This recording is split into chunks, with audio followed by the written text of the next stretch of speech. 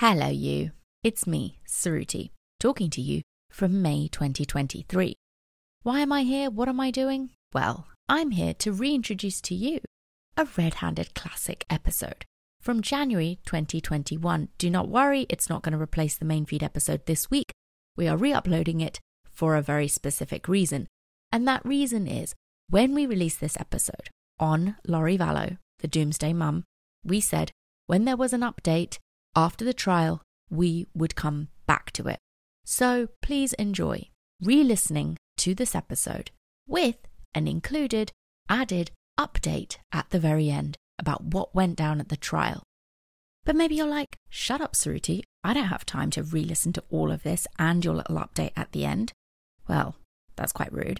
But if that is the case, then don't worry, we've got you covered because we have put together a very sharp, succinct 25-minute update on the entire Lori Vallow case from start to her conviction. And you can check that out right now as this week's Shorthand, which will be out on Tuesday on Amazon Music. Enjoy!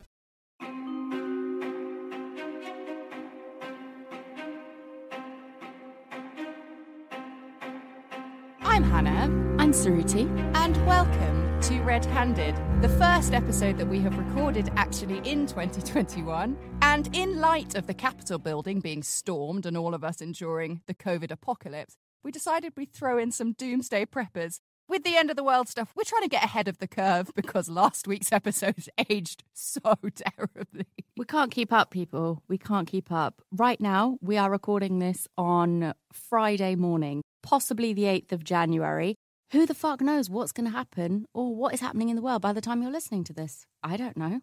Dangerous things. I really, really wish I did know. But we can't. Maybe we have to just accept that maybe we never controlled anything and we've always had this little amount of control.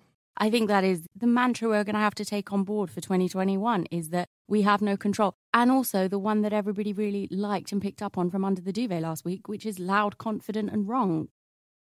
Okay. So in the prep for this week's episode, which you probably, if you are living in the United States of America, continental or otherwise, you will already know the lady we are talking about. And I had to spend quite a lot of time with Doomsday preppers, not physically, obviously, digitally spending time. And I would really, really like to never, ever have to do that again.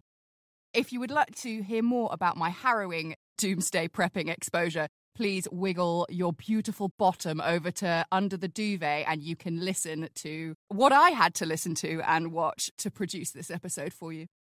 As my intro might have given the game away on, there are a lot of not very nice people in this week's story. But we're starting with two very nice indeed people. Kay and Larry Woodcock. They're from Lake Charles, Louisiana, and they are extremely nice. Kay and Larry have 6 kids, 16 grandchildren, and 8 great-grandchildren. Charles is now in his 70s, but Kay looks a bit younger. And they are so nice that when Kay's son couldn't look after his own baby, Kay and Larry decided to adopt him, and that little boy was called JJ. JJ was the best. He was bubbly and kind and nice. Larry and Kay loved him. But concerns about Larry's age and JJ being diagnosed with autism meant that the couple started to think that JJ would be better off with a younger couple. That's where Kay's brother Charles came in. In 2014, when JJ was 2 years old, he was adopted by Charles and his wife, Lori Vallow. Kay described this as the easiest, hardest decision she ever made. The Vallows already had their own blended family. They had both been married before. Lori had been married 3 times before, and they both had children from their previous relationships. And JJ completed the family. He bonded especially closely with Lori's daughter Tylee, who was 10 years older than him, and Tylee became JJ's protector. And Lori was a good mum. She was also boiling hot, and probably no wonder how she managed to get married so many times. On top of her looks, Lori is also reported to be extremely charming, charismatic, and extremely vain.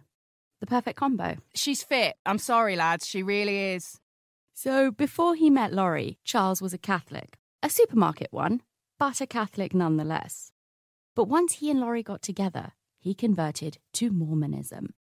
A supermarket Catholic is someone who, you're a Catholic for sure, but you only go to church on like Christmas, Easter, maybe Palm Sunday, but that is a bit of a push. So would it be the kind of Catholic who they wouldn't necessarily like do it day to day, but if they filled in a census, they'd tick the Catholic box? Oh yeah, totally. Like, you know, you're having sex before marriage. Yeah. Maybe you're even divorced. You're doing all the fun bits of everything. Yeah. You go drink wine at Mass and you have sex before marriage and you tick the Catholic box. Yeah, and you still get to be like, I'm a Catholic, so I am going to heaven, and I also carry this crushing guilt on my shoulders like a backpack of shame. Got it. Tick, tick, tick. Makes sense. Excellent. Everyone with us? Outstanding. So this supermarket Catholic converts to Mormonism, like we said, and they move around a lot. So they start off in Texas, they move to Arizona, and they got married in Vegas, which, you know, okay. Unless you do it in the fun way, why else you get married in Vegas? Did they do the little drive-through thing or their little Elvis impersonator? Be careful, though, because some would categorize an Elvis impersonator as being a fun wedding, and that was the Turpin 13, so maybe even fun Vegas weddings are to be avoided. Maybe. I don't know. So Lori was an extremely devout Mormon. She went to temple 5 times a week for hours at a time, which even apparently for temple elders, which Lori was not one, is considered extreme. Lori threw herself into being the best possible Mormon she could be when her marriage to Joe Ryan, Tylee's dad, fell apart. So by the time Charles came along, Lori was already in full Mormon swing. We have covered a few Mormon cases on this show before. If you're a long-time listener of RedHanded, you already know this. If you haven't come across our classically controversial Red-Handed rundown on Mormonism, please kindly direct your attention to episode 86, The Community of Christ, Kirtland Cult, because it's all in there. Things seem pretty blissful for the first few years of their marriage. But then around 2018, members of Charles and Lori's respective extended families started to feel like something was a bit off. And this sense of a bit offness coincided with Lori developing a keen interest in doomsday prepping. Preppers, as they have christened themselves, are people who are sure that the world is going to end pretty sharpish, and anyone who doesn't prepare themselves for it is missing a trick. Preppers come in all shapes and sizes, although, in my experience, they are usually white and right-wing. Loud, confident and wrong jumps to mind once again. Loud, confident and wrong, exactly. I really felt like when I was looking into it, I was like, you know, maybe it's completely harmless. Like, so what? You're really into baked beans and you've got a bunker at the end of your garden. Like, who are you hurting with that? But the more I looked into it, I was like, oh no, this is pretty bad stuff. Oh, absolutely. I think it kind of encapsulates that entire world of like conspiracy theorists. And I think from the outside, a lot of them can seem like flat earthers, for example. You can look at those people and be like, oh, what's the harm? They just want to believe that the earth is flat, or they really believe it, whatever. Like, it's not very, you know, it's not going to kill anybody. But I think that kind of person that is able to take something so far and believe something that is so outside of like facts and what is provable, it just fits into that whole world we're starting to see, that whole tribe we're starting to see emerging of people who just live in like a post-truth world. And that's incredibly dangerous because we're now operating in a world increasingly where half the population seem to believe one thing and half the population seem to believe something else. And are there even such things as facts anymore? And that's fucking terrifying. And I think a very timely episode we chose purely by accident. Yeah, exactly. Absolutely not on purpose at all. I have learned that some preppers are convinced that the global economy is on the brink of collapse, and since the gold standard of currency was abandoned, all the banks want to do is keep us all subdued and in debt. That one, okay. I might be with you on that one. It's a global conspiracy. I'm in it. I'm here. I'm here for it. Not in this economy. Blah, blah, blah, etc. Please see previous 100 million episode. I just think with that, you know, when I'm, you know, don't have any debt now, but when I did, I used to just look at it, like my overdraft or whatever, credit card bills, and I was like, it doesn't mean anything. It's just a number on a screen that will negatively affect me in the future. It's just that little kicker at the end, isn't it? Yeah, exactly.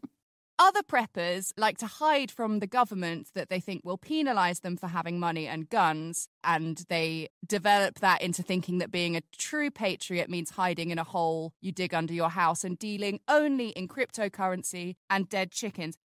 I don't understand. I tried to watch, along with my spam documentaries that I watched this Christmas holiday. If you don't know what I'm talking about, come listen to Under the Duvet. I'm not talking about spam emails. I'm talking about canned meat. I also tried to watch documentaries about cryptocurrency to understand what it means, to understand maybe what blockchain means. I still don't understand what it means.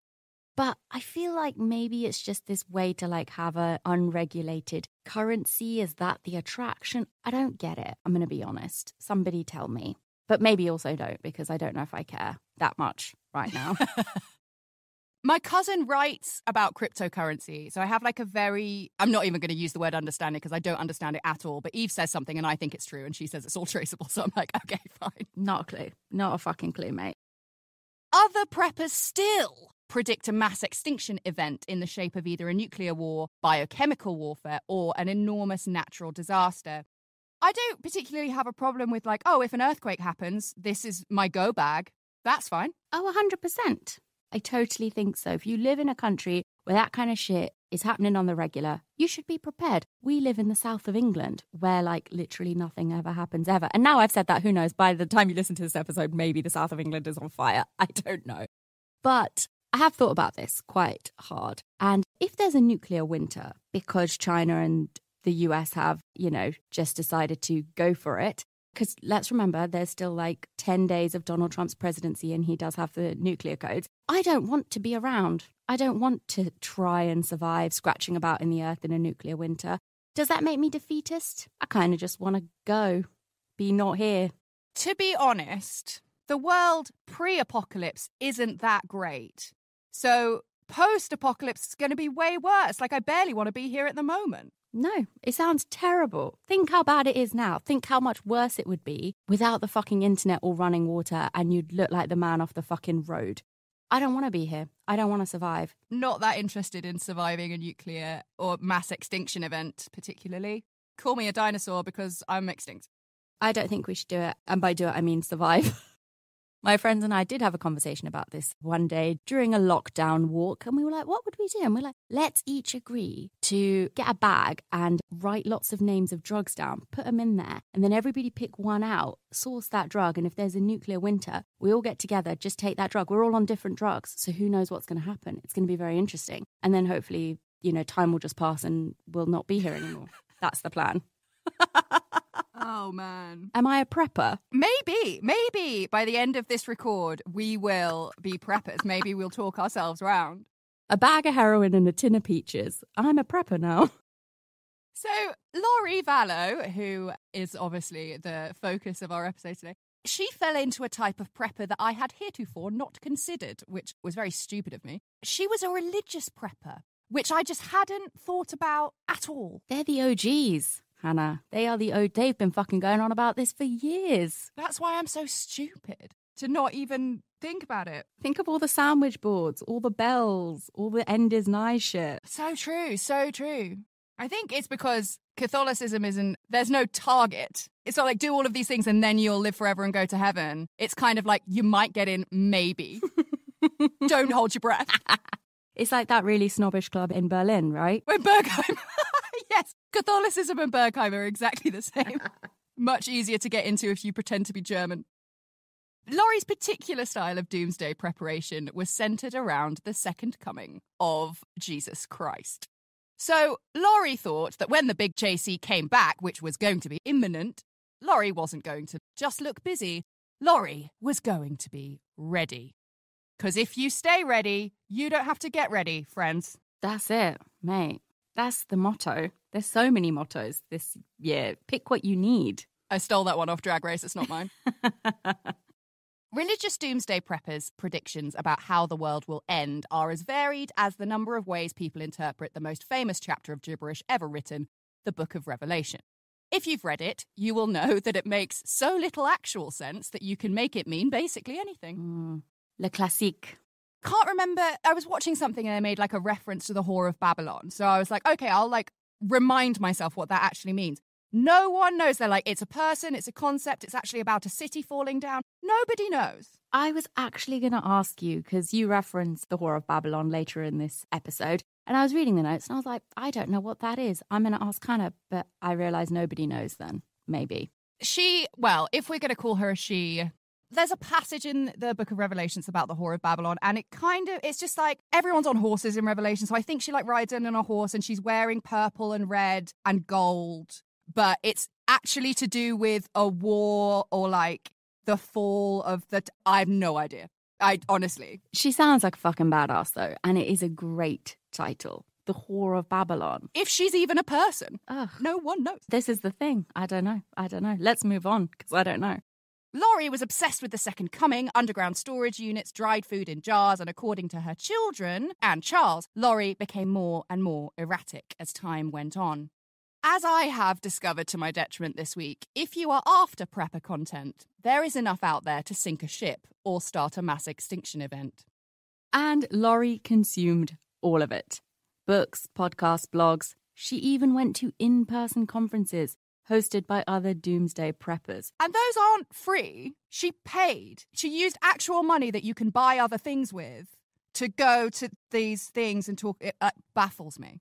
As a former conference producer myself, if they are getting enough of an audience that they can charge for this stuff, these people are fucking serious. But then being a prepper sounds very expensive. All the equipment they buy, all that, dehydrated food. It's not cheap, is it? No, it's not a cheap hobby, I don't think. No. Laurie was, as you can see, very much invested in it. So she'd go to these conferences and, they're not just like the soft kind of conferences where you just go to quote unquote network. Oh no, she was listening to lectures about how to be ready to survive the apocalypse and afterwards be best buddies with Jesus of Nazareth, the world's best carpenter. I mean, that copy just writes itself, though, if you're a producer. That just, conference producer, ching, ching, ching, ching, ching. There's so much money, my friends. I would like us to go to one of these conferences when we're allowed back into the world. Do you think it would be fun? Do you think we'd come out in the cult, though? We'll find, I'm sure after this episode, we're going to hear from at least one person being like, I'm a prepper and I'm really nice. Oh, I'm sure you are. You are prepared. Why don't we email them and be like, okay, find us a really chill prepper convention and we'll go with you. Exactly. That's the gap in the market. Someone needs to start a chill preppers convention and then we can go there and have some fun. Back to Laurie. Her favourite books were the ones that were about near-death experiences, specifically written for a Mormon audience, which is a fucking niche, isn't it? Again, me being really stupid, there are bajillions of Mormons, especially in America. Obviously, there is a book writing market specifically for a Mormon audience. Why would that makes perfect sense. It makes so much sense.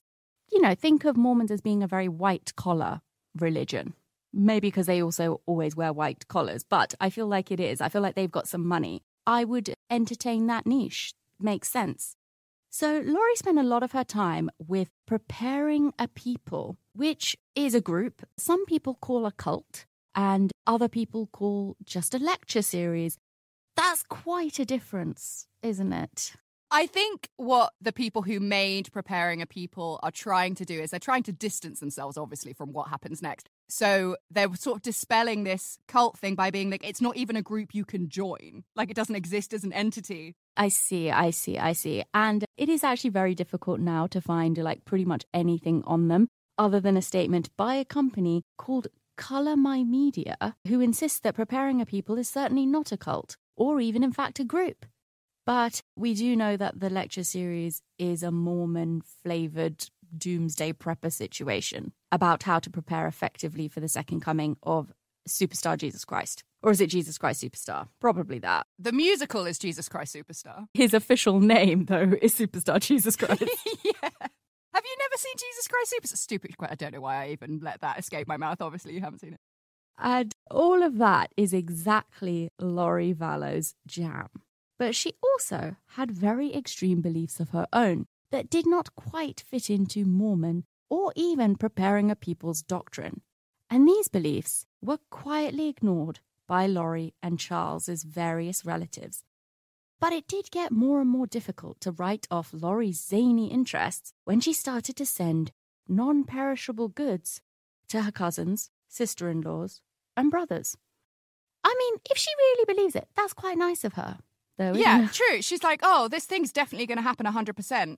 Here you go, brother. Have some kidney beans. Exactly. I don't know, because a majority of people I know and have around me, especially because I live with my mum at the moment, are not conspiracy people. But maybe in a family where everyone has their own different conspiracy theory, maybe someone's an anti-vaxxer, someone else is like, oh, the world's flat. You know, maybe you're like, oh, well, at least Laurie only thinks the world's going to end tomorrow. That's not that bad. Yeah. I think it's just pushed under the rug for a bit. And also, like, Mormon beliefs are pretty crazy anyway. This is true. My only thing would be, yes, absolutely preppers. Like, you know, if you're believing lots of things like anti-vaxxing stuff, like maybe the person at the table who just thinks that the world is going to end soon isn't the worst. But my question to that is, does a person who thinks that the end is very, very fucking imminent more dangerous because then the stuff you do doesn't really matter as much? They've got nothing to lose. Yeah. Good point. Touch of nihilism that comes with the doomsday prepper mentality or any of these kind of conspiracy theory ways of thinking. But anyway, I'm going to save this for Under the Duvet. We'll talk about it then.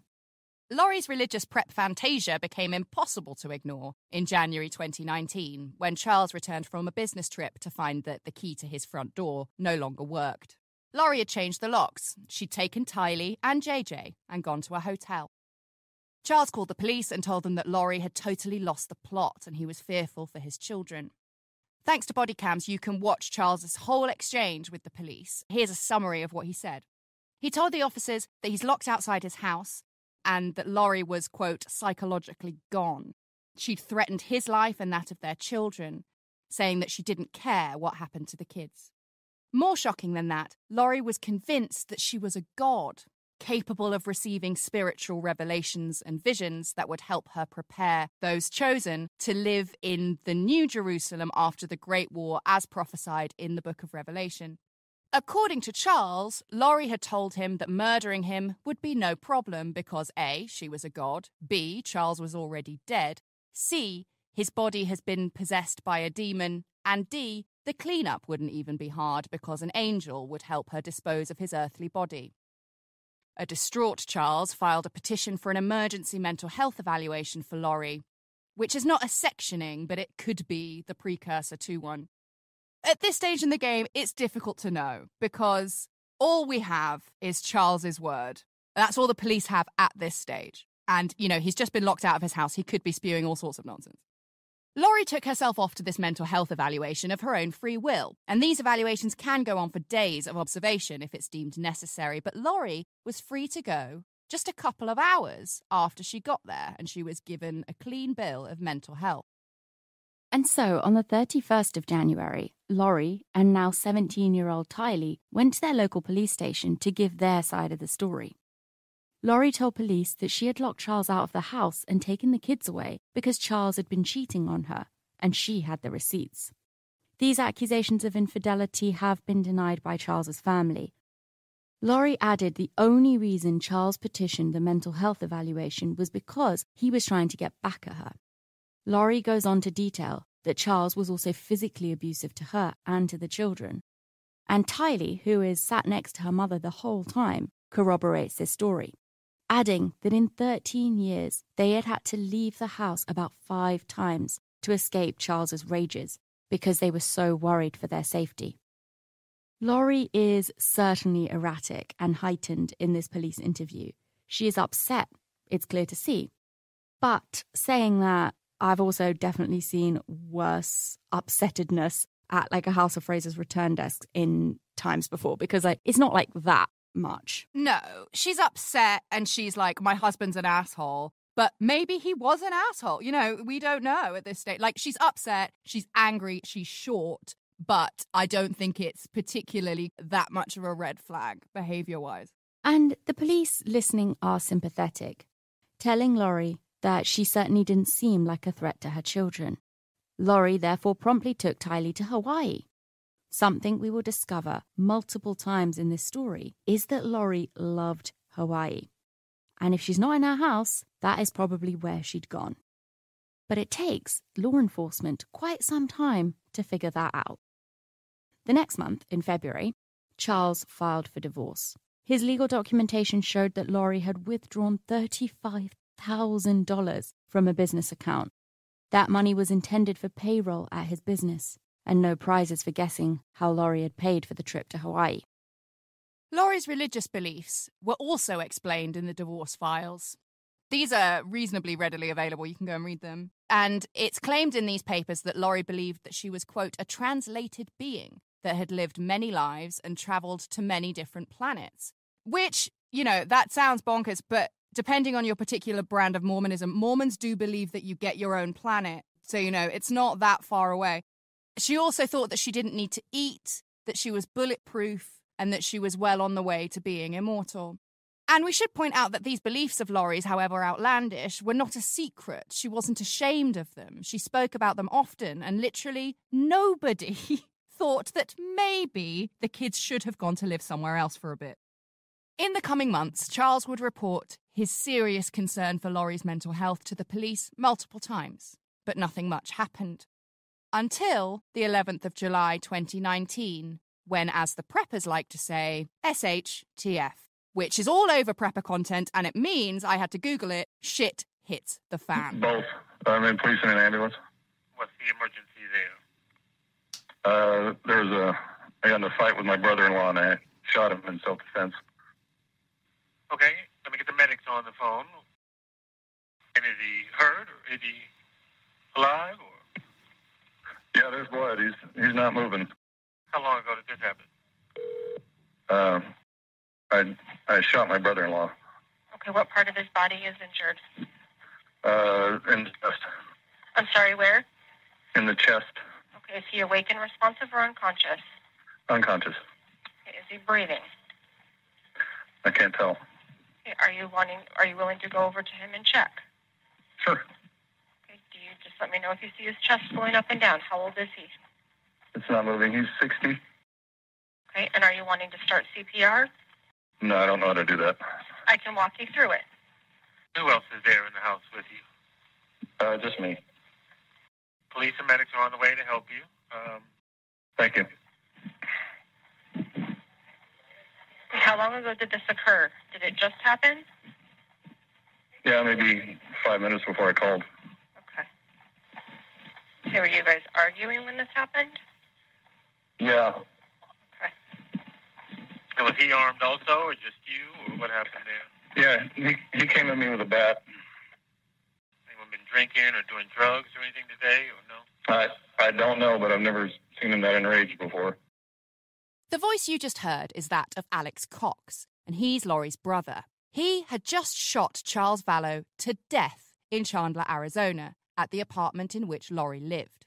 The CPR did not work, if he even tried it. Charles had gone to the apartment to pick up JJ to take him to school. According to Alex Cox, Charles then became physically aggressive towards Laurie, and then Laurie and Tylee left.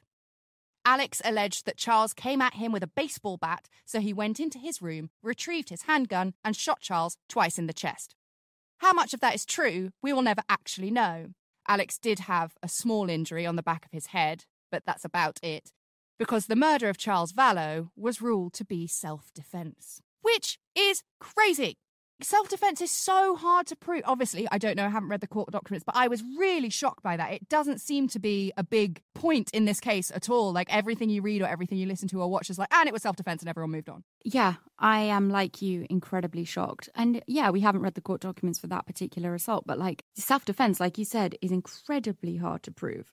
Like, literally, it seems like Alex Cox just went, oh, it was self-defense, and everyone went, okay then. Yeah. I don't know what the gun laws are in Arizona, but I would imagine pretty lax.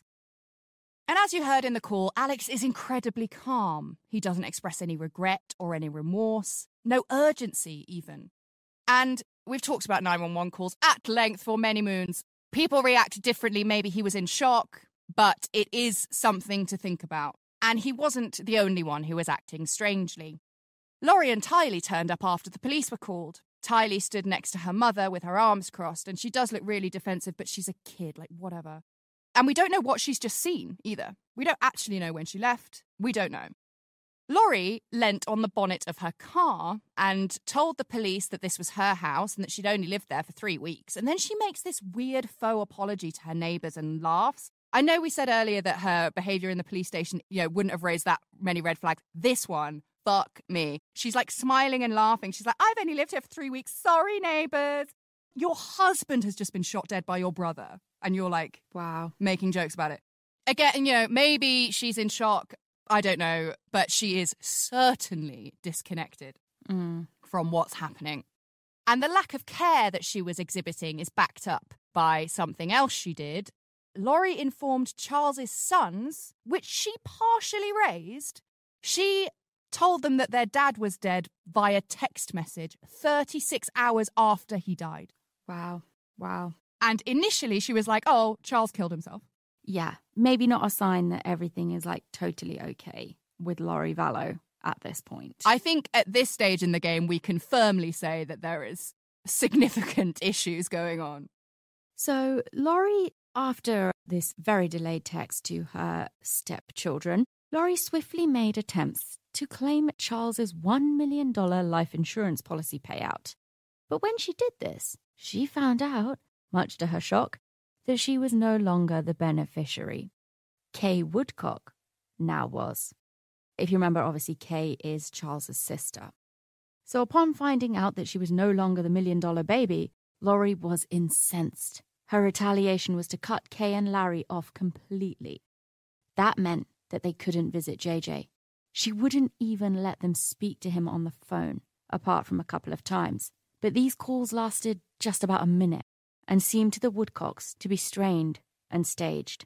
In the Investigation Discovery documentary, which I think is the best one out there on this, it's very centred around Kay and Larry Woodcock. And I do truly believe that they loved JJ. Like, 100%. And so much happens in this case because they just would not quit. I really think them sending JJ to live with Laurie and Charles at the time was them genuinely trying to do the best that they possibly could for JJ. I totally agree. And I think that this case wouldn't even be where it was today, which we'll obviously get to, if it wasn't for Kay and Larry Woodcock. There's just no way. But, we're jumping the gun a bit. So the only message Laurie sent to Kay was, quote, 5 kids and no insurance money. The sister gets it all. Which is pretty blunt, okay? It's to the point, isn't it? Yeah. No, oh, my husband and your brother is dead. Let's have a funeral, maybe a wake. Yeah. Just, I didn't get my money, fuck you, I never want to see you again. Yeah, exactly. Not, hey, I have got these 5 kids. Could I have some money? Could you lend? No, fuck you. I hate you. You can't see the kids anymore. And also, not the best way to clear your name in the light of your husband's extremely suspicious death. Not ideal. And about a month after Charles was killed, Laurie sent a round-robin email letting her family members know that she now had a new job in California. So she was taking JJ out of school and moving there. After all of the troubled marriages, the murders, and the loss of $1 million, it was of no surprise that Laurie wanted a fresh start. But after she left Arizona, she became impossible to get hold of. Larry and Kay became increasingly worried as the months rolled by, and they still weren't able to speak to JJ. They both realized that they didn't know where he was living, who he was with, or if he was even safe. Eventually, Larry and Kay heard that Laurie, JJ, and Tylee were renting an apartment in Rexburg, Idaho. Alex Cox was living in the same complex. Now, Rexburg is a small, safe, snowy, super Mormon and certainly not California town. Clearly, Laurie was attempting to throw Larry and Kay off the scent. Concerned, Larry and Kay requested a welfare check on Laurie and the children from their home 900 miles away in Louisiana. So on November the 26th, 2019, the Rexburg police in Idaho obliged their request, and they went to Laurie's apartment. At first, only Alex Cox and a new mystery man who we haven't met yet were there, though. The email saying I'm going to California, some places report that actually comes later in the story, some places report that it happens now. But either way, what we need to know is that she just ups and leaves, shows up in Rexburg, Idaho, which is not like, oh, I'm moving to Atlanta. It's the middle of nowhere. Kay and Larry are like, we literally had no idea it even existed until we heard from someone else that that's where she was. It's the sign of somebody who is laying low. So when the police show up for this welfare check, Alex Cox initially informed them that JJ was in Louisiana with his grandparents, but obviously the police knew that that was a lie, as the grandparents were the ones that had sent them. But the day was saved when Laurie returned home and told the police that her son was actually staying with her friend Melanie Gibb, who still lived in Arizona. Tylee wasn't home either. Laurie told officers that she was at the local BYU studying. That's Brigham Young University. I understand they've got 3 campuses, one in Utah, obviously, and then one in Rexburg, Idaho, and also one in Hawaii. So maybe there's more Mormons in Hawaii than I thought. Interesting, yeah, because Brigham Young Uni is a Mormon uni, isn't it? Oh, yeah, the most Mormon. In the footage that there is of this welfare call, once again, thanks to body cams, you can hear Laurie saying, quote, "People are always looking for me and I don't want to be found." So the police seem like they've sort of been charmed by Laurie and they leave the apartment, but it's not over because they got in touch with Melanie Gibb, who revealed that JJ wasn't with her. And Tylee never enrolled at BYU. So where were the kids? And why was Laurie lying? Rightfully, the police were concerned enough to get themselves a search warrant for Laurie's apartment, and they went back the next day, only to find that Laurie, Alex, and the mystery man were gone. Laurie Vallow had vanished again.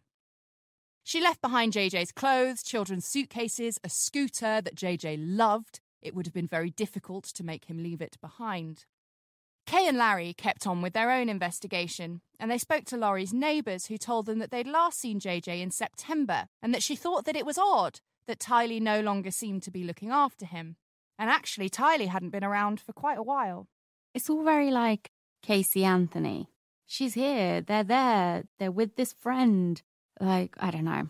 The mind boggles that Kay and Larry were the only people that were like, where are these kids? I think that's obviously, crossing state lines complicates things, but I was constantly gobsmacked when reading about this, how easy it was for these children just to disappear and no one noticed. Because why would you, if you show up in a new state where no one knows you, no one's going to ask you. It's honestly terrifying because vulnerable children who didn't have a Kay or a Larry looking for them could just vanish into thin air and no one would ever even know anything until it was far too late. So Kay and Larry took to the press. They did conferences whenever they could, and they even offered a $20,000 reward to anyone who could give them any leads as to the location of JJ and Tylee.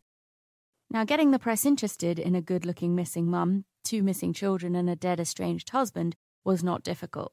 So Tylee and JJ became national news. And I'm sure all of you guys listening probably followed this story intensely last year. I saw you guys talking about it all the time on social media. We wanted to wait until something actually happened with this case before we covered it, but this was everywhere. Not even just national news. It was here. I was following this story. It was absolutely massive. So eventually, law enforcement cottoned on to what we already know. Laurie loved Hawaii, and she had bought herself a ticket out there. So Laurie was tracked down to a condo on the island of Kauai, where she was living with husband number 5. Husband number 5 was the mystery man at her Rexburg apartment, a man named Chad Daybell, who Laurie had married just months after Charles Vallow was killed by her brother. And that was just the beginning. Laurie had been a fan of Chad's for quite some time, because, you see, he was the author of her very favourite near-death experience, Mormon prepper fiction. Some of his more inspired titles include things like One Foot in the Grave and The Edge of Heaven. And the covers are just exactly what you think they are. They're just like clouds and like a tombstone. It's quite, no shade on self-publishing, but you can tell they're self-published by looking at them. Oh my God, I want to see these. Sounds like her dream man, though. Sounds like her dream man. And I can't also help that any man called Chad, I just feel like it's a fake name. I feel like not a real name. Is it short for something? Is it Chadwick? Like Chad D'Angela? What is it? I really didn't know where I was going to go with that. The only thing I can think is Chadwick, maybe. Chadwick. Chadwick Daybell, the third. Near-death experience Mormon prepper fiction writer.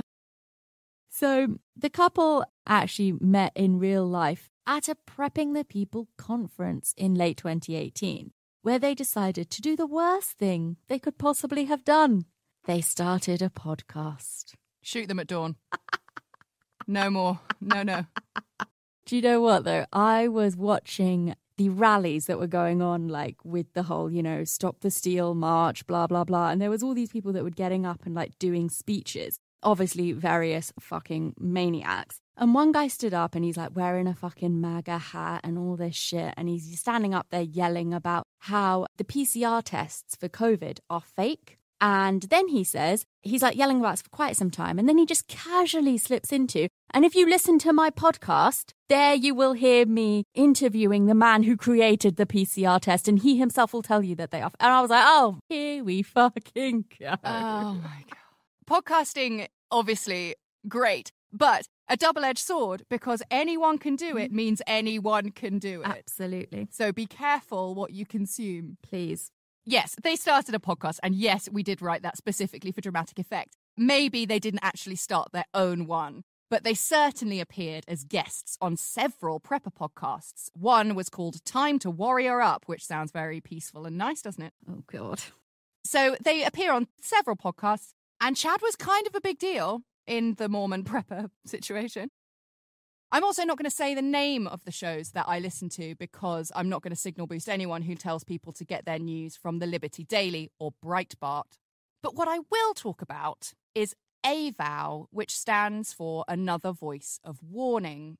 And it's an online forum for Mormon preppers where you can learn about everything from how to deliver a baby in the wilderness to how to pack your go bag. Every single one of your Mormon needs for the coming apocalypse. Chad and Laurie were very involved in this forum.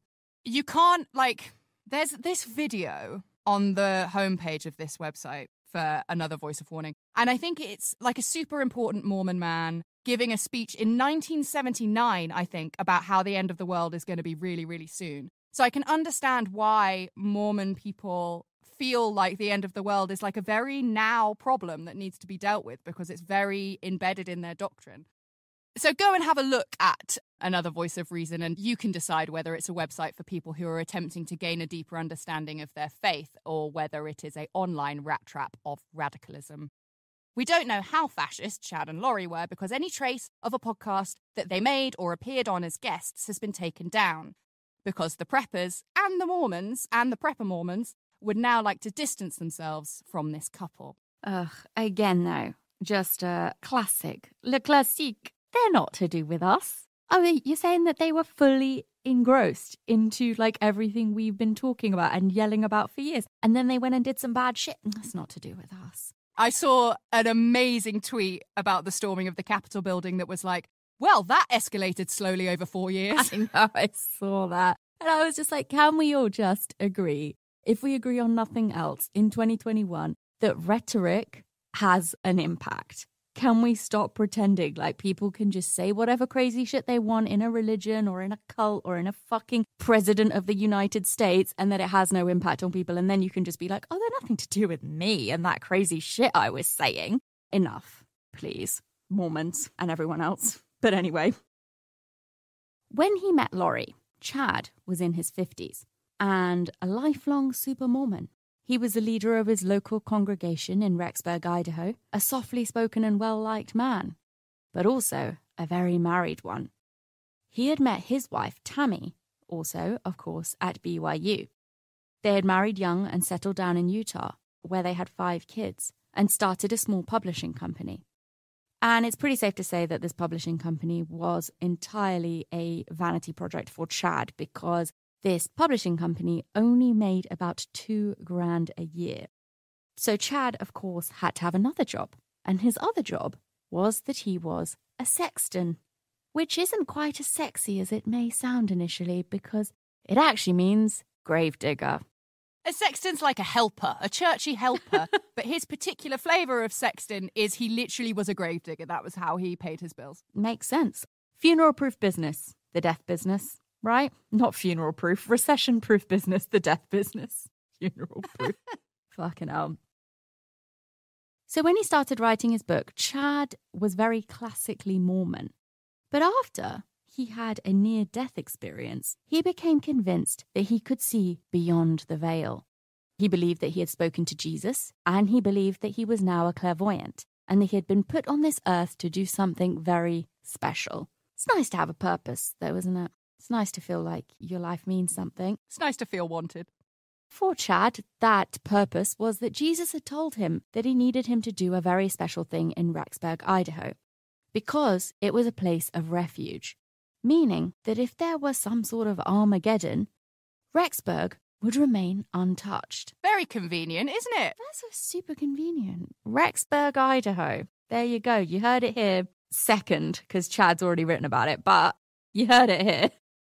And, this is the same kind of thinking that led Jim Jones, for example, to pick the middle of the Guyanese jungle for his quote-unquote agricultural project. It probably also helped that Rexburg was 95% Mormon and had a BYU campus, but that doesn't sound quite as prophetic and magical, does it? So when he got to Rexburg, Chad got even more extreme in his beliefs. He claimed that he could see people's souls and know if they were good or bad. He called bad people zombies because their souls had already left them. So now Laurie's sudden erratic religious beliefs started to make a lot more sense. She thought that Chad Daybell was the Messiah and that she was his acolyte put on earth to aid him in his ultimate task, which was to prepare those who were chosen for the end of the world and the subsequent kingdom of heaven. Laurie and Chad could have had the perfect prepper love story. They met at a conference, start a prepper podcast, save all the Mormons from the whore of Babylon. But there was a slight problem. Both of them were married to other people. We already know that Charles Vallow stopped being an obstacle in summer 2019, and on October the 25th, Tammy Daybell stopped being a problem too, when she died in her sleep at just 49 years old. Chad, the gravedigger, declined to have an autopsy performed on the mother of his 5 children after her mysterious death, and just 2 weeks later, he married Laurie on a beach in Hawaii. Oh, for God's sake. And even better, just in case anyone thought their marriage was a spur-of-the-moment thing, Laurie bought her own wedding ring on Amazon 3 weeks before Tammy died. I mean, I know it's a complicated timeline in retrospect, but it feels like they're confused by the timeline in real time. Wait, Laurie, don't fucking buy a wedding dress 3 weeks before the man you're having an affair with's wife is found dead in her bed. What the fuck? And also, buying your own wedding ring on Amazon makes me feel sad, Laurie. But, this is husband number 5. Maybe she's over it. But also, the world's going to end. You don't want to be spunking your load on a fucking ring you don't need in the afterlife when you're hanging out with Jesus of Nazareth. Gonna need all of that money for when the economy collapses. 2 weeks before the perfectly healthy Tammy died in her sleep, a masked man shot at her with a BB gun outside her house. Tammy posted about this incident on Facebook. The police were called, but no one ever identified the masked man. I mean, this is not really very relevant, but I just do wonder why someone's shooting at her with a BB gun. I mean, this is a country that you can go buy a fucking assault weapon with your cornflakes in Walmart. I really don't know. It's very bizarre. Strange. So, Laurie's iCloud revealed an image of Tylee at Yellowstone National Park with her uncle Alex Cox, taken on the 8th of September 2019. The family are also seen on CCTV entering the national park, but there were no CCTV cameras at the park's exit. So this is the last known place Tylee was seen, and we don't even know if she ever made it out of the park. Okay, Yellowstone National Park. I've never been, but I imagine it's very wildernessy. It might be prudent to have CCTV cameras on the way out so you can check that people aren't lost. Why don't you have them? I mean, one of the biggest things I like to do is just sit and watch creepy videos on YouTube about people who went missing in national parks. This happens all the fucking time. And the officials just we don't know where they went. Maybe have some fucking CCTV cameras when people leave. Maybe have a little dongle that they have to give back when they... I don't know. There could be systems put in place, and one of these could be just some fucking cameras. Anyway, we're not here to solve that particular problem today, but basically the point is we don't know if Tylee ever made it out, and if you were going to do something nefarious, maybe this is it. Fucking acres and acres of woodland, and no way of anybody to know if that person ever left the national park. So several of Laurie's friends have subsequently reported that Laurie had referred to Tylee as having a dark spirit. The phone records of Alex Cox showed that after the national park, he went home to his Rexburg apartment. Then at 2:45, he went to Laurie's apartment, where he stayed for a few hours. Then at 9 a.m., he went to Chad Daybell's house. After Alex had left, Chad texted his wife saying, quote, "Well, I've had an interesting morning. I spotted a big raccoon along the fence. I hurried and got my gun. One shot did the trick. He is now in our pet cemetery. Fun times." Oh, okay. Questions here to be asked. This is in the morning. Raccoons seem to be nocturnal. We don't have them in this country, but that is our understanding. So why would one be running along the fence in the middle of the day? I don't really understand that. And is it just him? Is it just Chad finding a way to explain away a freshly dug grave? I don't know. I find the idea of a pet cemetery on your own... Pet cemeteries are weird anyway, but having a pet cemetery on your own land, I really feel like there's no raccoon. He's just like, oh, this freshly dug patch of earth. Yeah. I'll just explain it to my wife, who is not yet dead, but we'll get there. Exactly. So no one saw Tylee after her visit to Yellowstone National Park, and no one except Kay and Larry Woodcock were looking for her. A couple of weeks after the Yellowstone trip, Laurie was visited by her friend Melanie Gibb, who has reported the last known sighting of JJ.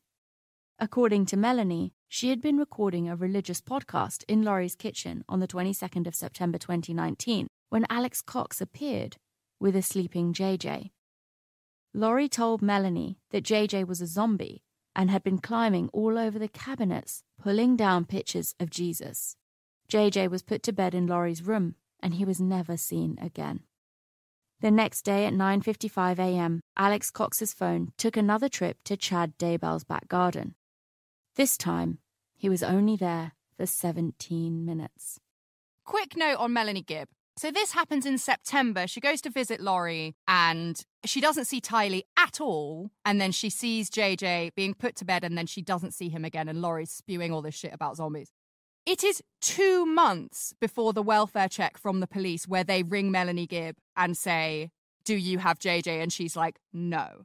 In those 2 months, it's strange to me that she wasn't like, maybe. But also, maybe she's like, oh, my friend is erratic. And maybe Tylee really was at university. And maybe JJ really was just asleep. It's difficult, but it's 2 months where literally nobody sees either child. Yeah. It's hard to understand the dynamics of, like, should people have picked up on it earlier, but it does seem alarming that nobody questions this, especially when she's saying shit like JJ's a zombie and Tylee has a dark spirit. Let's talk about this 17 minutes that Alex spends in Chad Daybell's back garden. If Alex Cox was burying a dead JJ, there is no way he could have managed that in 17 minutes on his own. He must have had expert help. Good job, Chad Daybell's day job is a grave digger. You couldn't make it up. You couldn't make it up. No. If I saw that in a film, I'd be like, yeah, I know. It's such a like Scooby-Doo villain job. So it seems bizarre that two very visible people within the church could have become so fixated on the end of days that they warped their perception so much they thought they had supernatural powers and perhaps they killed 2 children. That's something else to think about. They had jobs. They were in the community. They weren't tucked away in a house on a hill and not talking to anyone. Yeah, I think that's one of the most poignant parts of this entire case is that while, yes, they were on the fringes in some dimension in terms of this whole like prepper community, blah, blah, blah. But other than that, they were very mainstream people, quote unquote, like very, very visible. That is the exact word. And yet their children were so invisible. And that's what's so striking about the entire case. So the end of days chat might seem out of the ordinary to most of us, but actually it's not that bizarre at all. A lot of what Laurie and Chad were obsessed with is pretty common in Mormon teaching. Mormons used to predict the end of the world all the time, but they stopped being quite so specific when it kept not happening. I mean, that's the thing. You don't want to say it's too soon, but you don't want to say it's too far away. It's very hard to pinpoint the perfect doomsday date. It's just a bit embarrassing, isn't it? It is. It's awkward, isn't it? It's awkward for everybody involved. So now, within the Mormon community, it is my understanding that no set dates of Armageddon are publicised, and actually sharing any visions of the world ending that may have been bestowed upon you is frowned upon significantly. So Chad standing up and talking about near-death experiences and seeing Belong the Veil, that's not chill, really, at all. But the end of the world and the end of America, interestingly, are very present in Mormon theology. Do you know about the white horse prophecy? Not a pale horse, a white one. I don't know. I don't think so. So my understanding is that Brigham Young, fucked up a load of shit and said loads of stuff that many Mormons now don't agree with. One of which is the White Horse Prophecy, which is about the Constitution of America hanging by a thread and Mormons fix it. So for a period of time, even if it is now not widely taught, Mormons really believed that they were not only the saviors of the world, but literally of America. Well, it makes sense because they were like, nah, Jesus was in America. That's what they say, right? It's the all-American religion, for sure. Hello, friends. It's me, the fact-check fairy. Was really hoping that they would manage to make it into more than the second week of 2021 without fucking it up, but they've done it. The White Horse Prophecy is not Brigham Young. It was a guy called Edwin Rushton in 1900, and he claimed that it was actually stated by Joseph Smith in 1843. Whether it was or not, nobody knows. So, in a way, then, it makes sense that Mormon prepper groups exist. It's a very natural progression. Because if you really believed the end was extremely fucking nigh, you would prepare yourself and you would prepare those you loved. But where Chad and Laurie's beliefs strayed from the Mormon norm, apart from the zombie stuff, was their obsession with the 144,000, which, if you have a Christian background of any shape or form, you will probably be vaguely aware of. Chad believed that he was the one who was tasked with preparing the 144,000 for the second coming of Christ, which he predicted would happen in July 2020, which we came close, but not quite, Chad. You were close, but no cigar there. Can you imagine them sat around watching all that shit kicking off in July and be like, oh my God, we were right, fuck. So who are the 144,000, you ask? There are, I'm afraid, as many answers to that question as there are interpretations of the Book of Revelation. Welcome to Helen Hot Takes with Hannah Maguire. The 144,000 are mentioned in the Book of Revelation as being from all of the 12 tribes of Israel and also being sealed, which many interpret to mean safe, as in safe from the end of the world. And because the 144,000 are from the tribes of Israel, that means they are Jewish, so they are by default God's chosen people. The most literal interpretation is that the 144,000 people will be saved from the apocalypse. That's the teaching of the Jehovah's Witnesses. And I asked my friend, who used to be a Jehovah's Witness, to confirm what their understanding of the 144,000 was, and this is what I took from it. The 144,000 are the chosen ones who get to live in the kingdom of heaven with the big JC after the big apocalypse, Armageddon. Everyone else who is lucky enough to survive the apocalypse in whatever form it takes get to stay on Earth. They don't get eliminated, but they are ruled by the kingdom of heaven, which is full of Jehovah's Witnesses, apparently.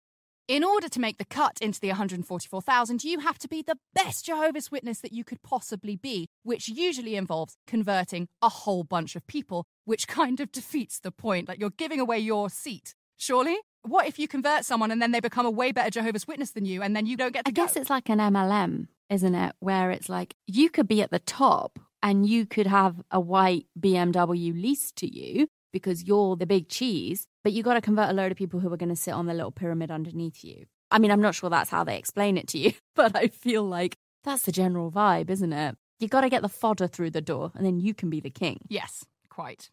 However, almost every other Christian doctrine refutes this particular interpretation and says that what John was actually getting at when he wrote the Book of Revelation was that the 144,000 is actually code for infinite number.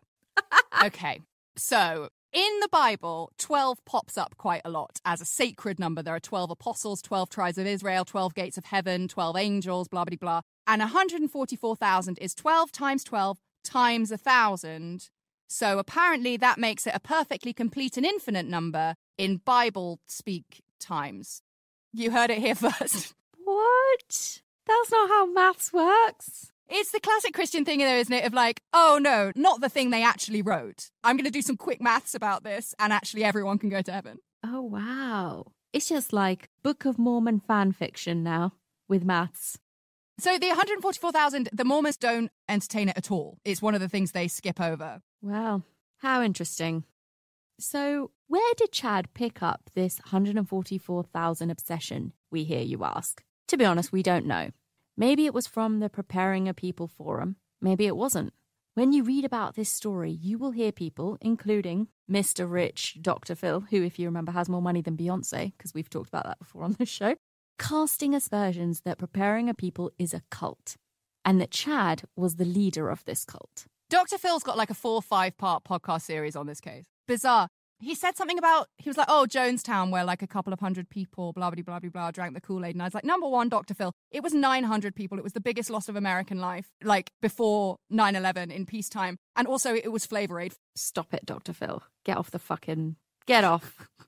chat. Dr. Phil has exited the chat. So Chad was about as popular as you can get in Mormon prepper circles, which is, I am afraid, not very popular at all. And although this is such a fresh case, we still don't have 100% of the information at the moment. I think that Lori and Chad were probably something like a splinter cell. That's probably the best way to explain it. We don't have enough information. Can we say that Chad was the leader? Don't think so. Was it a cult? We don't know. But if they were trying to start a cult of their own, but it was probably a side cell of this larger group. So Chad wanted to be a cult leader. I think that much is clear. But the problem is that he didn't or couldn't pull it off. He only managed to recruit Lori and maybe her brother. While Lori and Chad were pinpointed in their Hawaii house, another piece of evidence surfaced. It was the CCTV footage from a storage unit rented out by Lori. And when they searched it, it was full of Tylee and JJ's stuff. Not a good sign, a very fucking bad sign in the case of 2 missing kids. So the footage shows Lori and Alex making several trips to and from the storage unit, which they eventually abandoned. In one clip, Alex carries what looks to be a very heavy tote bag with something flopping over the side. That something looks quite a lot like a child's arm. Except it wasn't. Still, this footage served to spur on the nationwide search. 5 states' police and the FBI were now involved. They had found Lori. They had found her 5th husband. But where were the children? And Lori was refusing to give any information. If the children were safe, why would she not just say so? There is footage of her in Hawaii, and a reporter tells her that people all over America are praying for her children. And Lori just says to this, that's great. And nothing else. It's bonkers. One of the more baffling things about this case is her just being like, they're fine. And everyone else being like, well, then where are they? And that went on for 6 months. That was allowed to continue. Her just being like, they're fine. Yeah, I remember like following this case, wanting us to cover it and just constantly like searching the name Lori Vallow in the news tab to see what had happened, being sure that by now she's going to be arrested if those kids haven't been like presented. No, went on for fucking ages. They just allowed her to get away with it. And the police were doing their best to sort of get public information as well. And anyone with information about the whereabouts of Tylee and JJ was asked to call 1-800-THE-LOST, which is just so fucking chilling. I can't. It's horrendous, isn't it? I mean, it's like The Lost. That's like the name of a fucking, next gritty crime drama that comes out on this case. Like, fucking hell. In December 2019, the remains of Tammy Daybell were exhumed and her death was reclassified as suspicious. What a surprise. The next day, I can't get over this. The 12th of December, Lori's brother, Alex Cox, was found dead on the floor of his bathroom. His autopsy marked the cause of death, as I've been practicing this with my mum, bilateral pulmonary thromboembolism, not, as I originally read it, thromboembolism. Because I asked my mum to explain it, my mum's a nurse, asked her to explain what this was and how it could kill you. And she was like, what are you saying? I was like, thromboembolism. She was like, no, that can't be it. Thromboembolism sounds like a flavour of fucking umbongo or something. Oh, God, umbongo, the casually racist juice drink. For our international listeners in the 90s, there was a carton of juice called Umbongo, and their slogan was they drink it in the Congo, and their little mascot was a gorilla. Yeah. We don't have it anymore. What a bilateral pulmonary thromboembolism is blood clots being thrown to your lungs. And bilateral means both, so it's both lungs at the same time have clots in them. And when oxygen can't get to a part of a tissue, it dies. That's how cyanide kills you. So bilateral thromboembolism, would have been very painful. It's essentially a respiratory and circulatory collapse. And it feels like you're having a heart attack. So in other words, it's natural causes. But interestingly, Alex Cox had an overdose of Narcan, which is an opioid blocker, in his system. Narcan is like, you've seen in like Louis through like heroin in America documentaries, I've seen Narcan administered to people who have overdosed on heroin and they like immediately come round. I understand the effects of Narcan only last for about 40 minutes. So if you don't do something like get them to a hospital within 40 minutes, they will go back into an overdose. But we don't know why Alex Cox had Narcan in his system. If he was overdosing on opioids of any kind, it's unlikely he administered Narcan himself. But even though the timing and his closeness to this case is very suspicious, I think a bilateral pulmonary thromboembolism is quite difficult to induce in someone. Yeah. So I think it probably was that knocked him off rather than a murder. Unless this person was like, knew he was having this attack and they were like, he was taking opioids for the pain and they were like, we're going to make you suffer, have this opioid blocker. I don't know. That was just what I was thinking as you were talking. Oh, maybe. If you have any theories on how one might induce a bilateral thromboembolism, please let us know, because I have been thinking about it all week and I just can't get my head around it. After Alex's death on Christmas Eve from their Hawaii haven, Chad and Lori issued a statement in which they claimed to love their children and that they would address allegations once they had moved past speculation and rumour. You've had 6 months, babes. Oh my God, I watched that thing. I was like, what is happening? Somebody put her in jail. These kids are dead. Fucking hell. On the 25th of January 2020, Lori was given the perfect chance to move past speculation and rumour when she was required by the Rexburg Police Department to present both Tylee and JJ before 5 p.m. She never showed up, and as a result, she was held in contempt. Lori and Chad's house in Hawaii was searched, and there was no evidence that Tylee and JJ had ever been there. There were like 2 towels, 2 yoga mats, 2 deck chairs, 2 of everything. The only kid stuff that they found was Tylee and JJ's birth certificates, JJ's iPad, and Tylee's ATM card, and they were all discovered in their rental car. So it looks like the kids were never in Hawaii, which we all really knew. So where are they?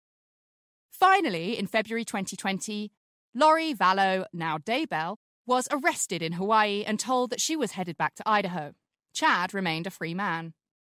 By the 5th of March, Lori was on a plane. No one had seen her children for 6 whole months.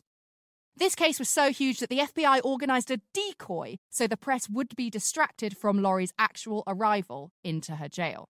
When she got there, she was charged with 2 felony counts for desertion and non-support of dependent children, and a misdemeanor for resisting and obstructing an officer, and then a couple of other misdemeanors, solicitation of a crime and contempt of court. She was held on a $5 million bond, which was reduced to $1 million, but either way, no one was going to pay to get Lori out of jail. On the 17th of March 2020, Lori released a statement professing her innocence. 2 members of her defense team then quit, and the judge removed himself from the case. All she has been charged with up until this stage is desertion. Murder only came into the picture on the 9th of April 2020, when law enforcement announced that they were now investigating both Lori and Chad for murder, attempted murder, and conspiracy in connection with the death of Tammy Daybell. Still, though, this has nothing to do with JJ and Tylee. This murder charge that they're now looking at is just to do with Tammy. She's still, to this day, she hasn't been charged with murder. Yeah. Of anybody. So what is Lori saying exactly that she's innocent of then, when she makes her statement? Where are the kids? Well, friends, we are about to find out. While Lori sat in jail facing pretty minor charges, Chad's pet cemetery was raided and searched by police. Chad sat in his car and looked on, and he received a call from Lori. A call from an agent at the Vallow County Jail. Hi, Dad. Hello? Are you okay? So there's searching the property. The house right now? Yeah. Yeah. Okay. What, are they in the house? No, they're out in the property. Are they seizing stuff? Again? They're searching. There's a search warrant to logical. Yeah. So you see what transpires. Okay. What can I do for you? I'm still pretty calm. It's okay. So, what you just heard right there, as I'm sure you can tell, is the voice of a man who knows that it's all over. And he was right. Authorities found 2 patches of grass that were shorter than all the rest. The first was 4 foot by 2 foot, and removal of the topsoil revealed 3 large flat rocks, then wooden panelling, then a layer of black plastic. This plastic was cut open to reveal the body of JJ, wrapped in duct tape. Again, very Casey Anthony. The question here, as it was there, was why would you wrap someone in duct tape if they were already dead? Was JJ buried alive? Tylee's remains were also discovered. We know even less about her death, but whoever killed her also dismembered her and burnt her. As the remains were discovered, Chad drove away from his house and his comeuppance. But he didn't get far. He was pulled over and arrested on charges of destruction and concealment of evidence. And he was also held on a $1 million bail, which nobody paid. That brings us up to the now times. Where are we? Laurie's misdemeanor trial is set for the 25th of January, 2021, and Chad's is set to begin on the 11th of January, so this very week, this very Monday. So by the time you are listening, his trial will have begun, and we understand that he's pled not guilty to all of his charges. Laurie and Chad are under investigation for murder charges. They haven't been charged with them yet, for Charles Vallow, Alex Cox, Tammy Daybell, and possibly Tylee and JJ, although that is yet to be announced, and we'll update you as soon as we know. It's hard to stomach how it took 6 months of missing children to come to an arrest, and still no charge. Like, the only charge to do with the children is desertion, and I think that was even dropped. It's baffling. But some people are worried that Laurie and Chad will never be charged with murder, especially not the murders of JJ and Tylee, because a lot of people suspect that Alex Cox was the one who actually killed the children, and Alex Cox is dead. Oh, fuck off. Even if the police and the FBI can prove that Chad Daybell helped with the grave digging, that's only concealment of evidence and unlawful burial. It's not murder. If Chad is found guilty on his current charges, he faces up to 20 years in prison. Laurie faces a maximum, currently this might change, of 10 years. That makes me sick. I hate it. But we'll have to wait and see, like Hannah said, what actually happens when this trial kicks off. And yeah, like she said, we'll also keep you guys in the loop and updated about what's going on. So before we wrap up today's case, would you guys like a bonus death? Well, you're going to get one. Guess who else died? Absolutely out of nowhere. Tylee's dad, Joe Ryan, was found dead in his Arizona apartment in April 2018 of an apparent heart attack. Prior to his death, Laurie had accused Joe of sexually abusing her children. She also claimed that her hatred towards Joe is what drove her so violently into the arms of the church. She told a friend, quote, "I went and met with my bishop, and I was like, I'm either going to turn my life to the temple or I'm going to commit murder." And like, okay, maybe you're listening to that and thinking, yeah, maybe a lot of people would talk about murdering someone who they said had sexually abused their kids. So maybe that is why it was overlooked by her next husband, Charles Vallow, who also ended up dead as well. So Joe's death is currently under review by the Phoenix Police Department. Maybe it's just a coincidence, but maybe it's not. I think there is no denying that people around Laurie die, or people connected with her tend to die. I think the one I'm most likely to be convinced was actually just a coincidence is the death of Alex Cox. Yeah, I think the Tammy death is super fucking... They did it, probably, allegedly. Tammy's the number one. I'm pretty sure she knocked Joe off as well. I don't think Joe was a very well man in general, so a heart attack was probably expected. But if she was involved with Joe's death, she does it while she's married to Charles, or maybe even before. So, I mean, it's speculation. We don't know. It's under investigation. We'll let you know if something happens. But 4 people dying around, well, 6 if you count the children, is a lot. Absolutely. So yeah, we'll just have to wait and see what happens, but there is no way that Lori Vallow was just accidentally caught up in this. She's a very interesting character, let's say that, and we'll come back to it after the trial. So thank you guys so much for listening. All right, Pasto Me, let me stop you right there. Thank you indeed for listening this far. And now we are going to do what I promised at the very start. We are now going to head straight into the update from the trial that just finished a few weeks ago. Let's get into it. Interestingly, she waived her right to a preliminary hearing. But during other appearances in court, Lori is just sort of sat there constantly smiling, completely looking unconcerned. She even does this thing where she looks around at her devastated family members, so like the grandparents of the children, with no sign whatsoever of like any remorse or guilt or shame. Like, if you are in that position, at least have the decency to not look at them. But she just looks at them like they're there about to watch her, like, do a show or something. Mm-hmm. It's the weirdest fucking thing. Tonight, Matthew. Yeah. I'm going to be the world's craziest mum. Yeah. Honestly, when she's in court, it looks like she's laughing at everyone and everything because she knows a secret they don't know. It's It's like, and again, this lends into the theory that I think she's insane when I don't. It's almost like she's like, you're all making such a big deal of this. Like, little do you know, none of this is going to matter when the big war kicks off and apocalypse happens. This is all nothing. I did what I had to do. But I still don't think she's insane. I think she's just a horrible person. And let's take a closer look at that. At first, Lori's defence made the case that she was not fit to stand trial. So she was sent off to a psychiatric facility for 90 days to be assessed.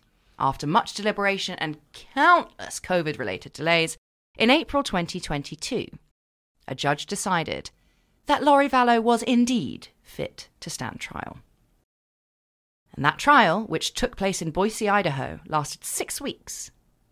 But the jury deliberated for just 8 hours before finding Lori Vallow guilty. So now let's look at the trial of Lori Vallow and the biggest bombshells that were dropped. We did have to do that update, even if you listen to the episode or not, because otherwise kind of everybody that I talk about in this next bit makes no sense. So let's get into what actually happened. So first off, let's talk about the remains of the children.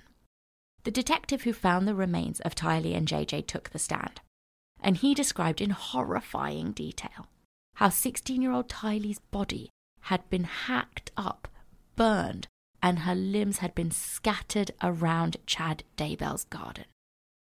And this is a quote. He said, "Eventually, we uncovered bits and pieces of Tylee that had been burned. There were pieces of bone, charred flesh, just globs of flesh that were falling apart." I don't love the word glob. No.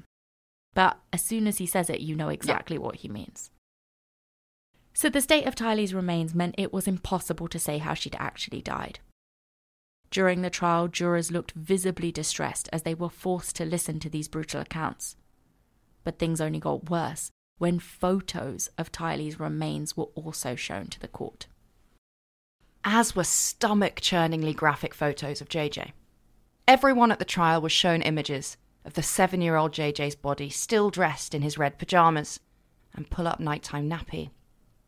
He had plastic bags wrapped around his tiny little head, and he was lying buried in a shallow grave on Chad Daybell's grounds. The last proof of life of little JJ was a photo taken on the 22nd of September 2019, showing him sitting on a sofa, dressed in a matching set of red pyjamas. So it's quite likely that he died around that time. JJ's cause of death was determined to be asphyxiation, due to the multiple plastic bags found round his head and the duct tape covering his mouth. But horrifically, JJ had scratch marks on his neck suggesting he was awake and fought to try to get the bag off his head. I hate that so much. Yeah. He is so little. Yeah. Like, I think when you see him, he looks little for a 7-year-old. And he has special needs. Not that any child wouldn't be terrified, but it is just so horrendous. This entire thing, that picture. And there is one other thing that the post-mortem showed up. It was brought up in court, but it can't really be accurately backed up. The pathologists said that they found traces of GHB. Oh, God. In JJ's system, which is, of course, the date rape drug. But they also did say that it can naturally occur in the body, so they don't know for sure if he was drugged or not. And to be honest, the fact that he has scratch marks on his neck, where he probably fought to get the bag off, I think he wasn't drugged. So when the images of the children's remains were shown, jurors gasped and the kids' grandparents sobbed. Laurie's attorney, and this fucking made me so furious. I remember this being in the headlines when this actually happened during the trial, but Laurie's attorney at this point asked if she could be excused for the rest of the day from court because it was too upsetting for her. Thankfully, the judge said no, because fuck Laurie Vallow. So hard. Honestly. Especially when you take into account what else the court heard. Because alongside her brother Alex Cox's fingerprints, Laurie Vallow's hair was found on the duct tape which had been used to wrap the plastic bag around JJ's head. Here is my question. Yes. I mean, she doesn't try very hard, but if you really believe the apocalypse is coming, why are you burying them? Why are you hiding them? I mean, honestly, this is why it's like, I just don't believe her. Yeah. I don't believe her. We'll go on to talk about it later and make a comparison to another case, but like, I just think this was far more base than all of that. So what did the prosecutor say happened? What motive have we got? Was it really a religious delusion or something else entirely? Well, the state alleged at trial that this whole case was driven by money, power and sex. And that Laurie Vallow and Chad Daybell conspired with Laurie's brother Alex Cox to murder Tammy, JJ and Tylee as a part of their bizarre cult beliefs. But also, and this is crucial, for financial purposes.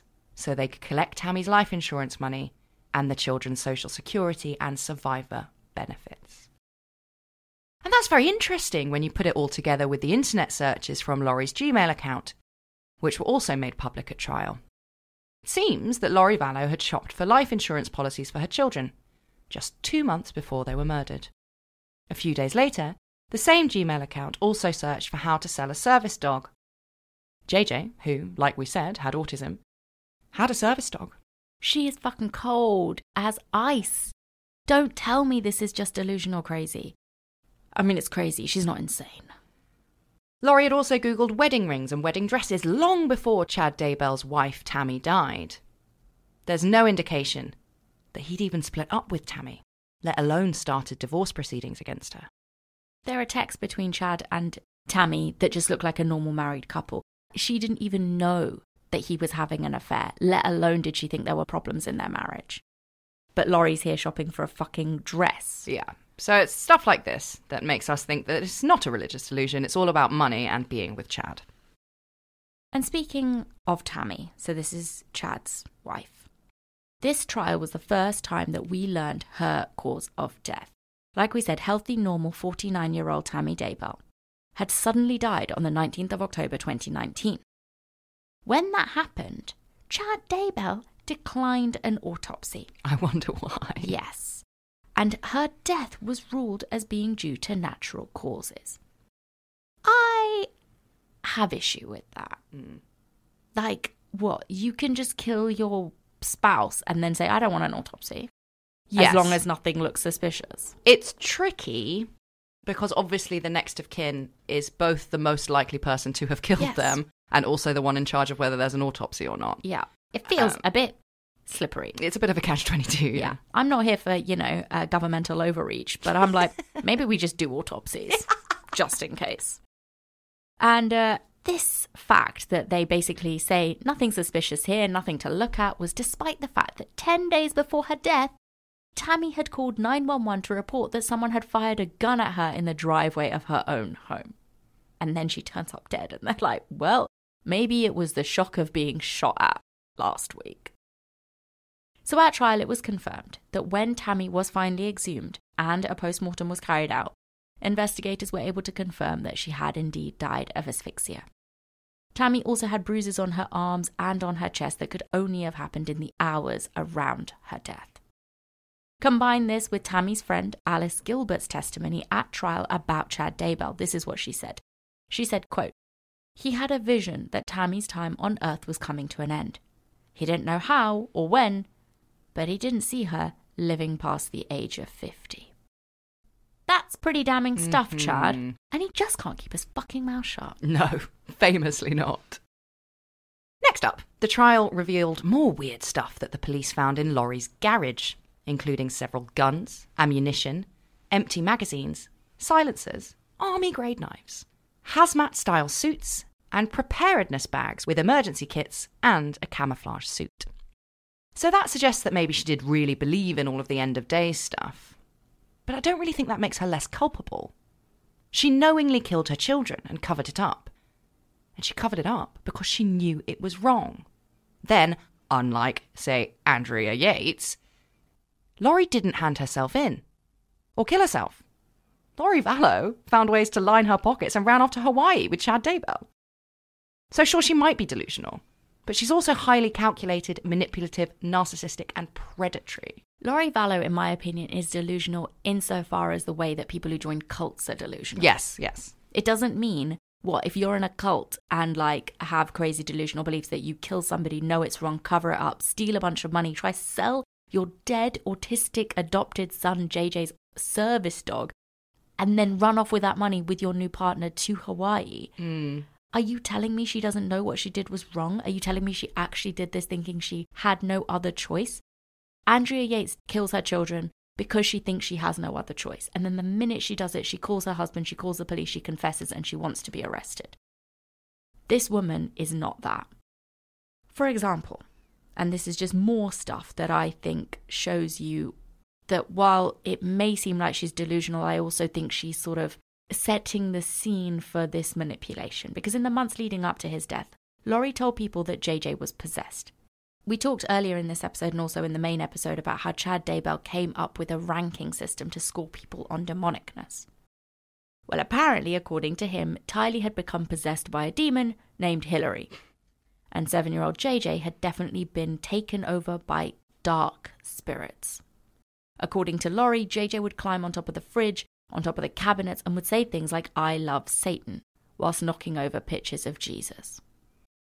JJ was 7 years old and had autism and was surrounded by these fucking wackos, who also, from testimony at people at this trial, were doing things like casting demons out of people in their houses, opening portals up. JJ's adopted dad, Charles, had also just been murdered. So if he was saying these kind of things or acting in that way, I fucking wonder why. And she uses that as a reason to justify why she killed him. But she doesn't even really, because she never admits it. This is so interesting. The case against Laurie Vallow was so solid that her attorneys declined to present a defense case at all. What the fuck? I've never heard of that. I read that and I was like, shut the fuck up. That is unbelievable. They were just like, we're not even gonna bother. Here's what they said. "We don't believe the state has proven its case, so the defense rests." Sure. I bet that was the fastest money that attorney ever fucking made. I mean, honestly, at what point do you come to that decision? But the thing that worries me about that, and hopefully this isn't something that happens, is that can she then later appeal and say that she had inadequate counsel or something? Because they literally didn't fucking present a case. Right, yeah. But it's hard to understand how they can even come close to saying we don't believe the state has proven its case. The state called roughly 60 witnesses throughout the 5 weeks of trial. The defense called none. Yeah. Not one. The only thing the defense did was throw Chad Daybell under the bus during closing arguments. And that man absolutely deserves to be right under a bus like Regina George, but all the defense says basically that Laurie was innocent, she was a good mother, and she was manipulated by Chad and was completely under his control. Fucking bollocks. Yeah. Now look, they say she's never had a history of anything. She's never had a history of any problem. She's always been a good mother. How is it suddenly when Chad Daybell comes into her life, she suddenly starts acting like this and she gets involved in something like this? She's obviously completely under his control. And I think that argument cuts both ways. She's not suddenly developed insanity. If she was normal, I always think she was very narcissistic and very self-serving. In the documentary, you hear a lot from her eldest son, and from his partner. Mm-hmm. And his partner has always felt uncomfortable around Lori, saying things like, she would say things to me like, Jesus loves you, but he loves me more. Like, she Gross. is a narcissist. So I'm like, how are you saying she suddenly went crazy? I don't think that kind of psychosis comes on that suddenly without being a very clear trigger. The only thing that happens is she meets Chad Daybell. I think it's much more like a folie à deux. She's completely obsessed with him. She wants to be with him. I suspect that Chad Daybell didn't want these kids anywhere around her. And he's on a mega ego trip. He wants money. They get about $430,000 from Tammy's death.